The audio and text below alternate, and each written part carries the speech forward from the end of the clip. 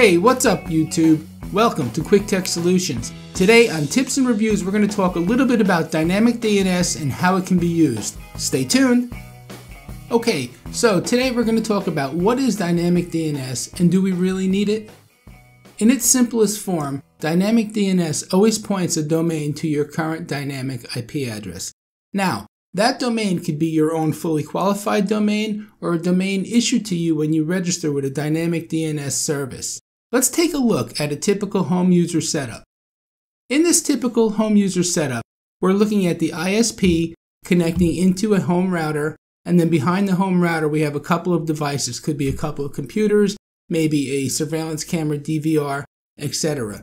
In most cases, in a residential situation, the ISP issues what's called a dynamic IP address to a home router. Now, dynamic meaning that will change. It could change every 30 days, it could change every week, it could also change daily, but one thing that is guaranteed, it will change.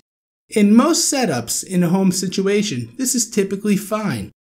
However, suppose you want to make a remote connection into your home network. Maybe you want to look at some files on this computer, or maybe you want to check out some footage recorded by one of your surveillance cameras. In any event, you need to configure this mobile device, and at minimum, the information required on this mobile client is going to be server information, a username, and password. Usually that server information is the IP address or the fully qualified domain name, and this is where a dynamic IP address could pose a problem. You see, it will change. So, if you did configure this information with a dynamic IP address, you will probably connect the first time and maybe a couple of times after that. However, once your IP changes from your ISP, you will no longer be able to make that remote connection into your network. And that's where DDNS comes into play. Registering with a dynamic DNS service will give you a domain name that, regardless of how many times your ISP changes your DHCP address, that domain name will always point to the proper destination. So how does it work?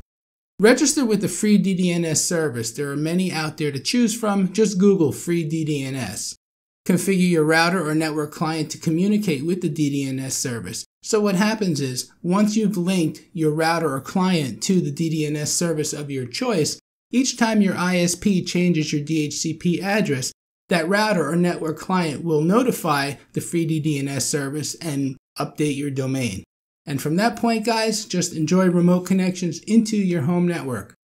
In my next video, I'm going to show how to set up DDNS on an edge router. So if you like this video, guys, please give me a thumbs up, subscribe to my channel, please share, put any comments that you have down below. My name is Tony with Quick Tech Solutions. As always, thank you for watching. See you next time.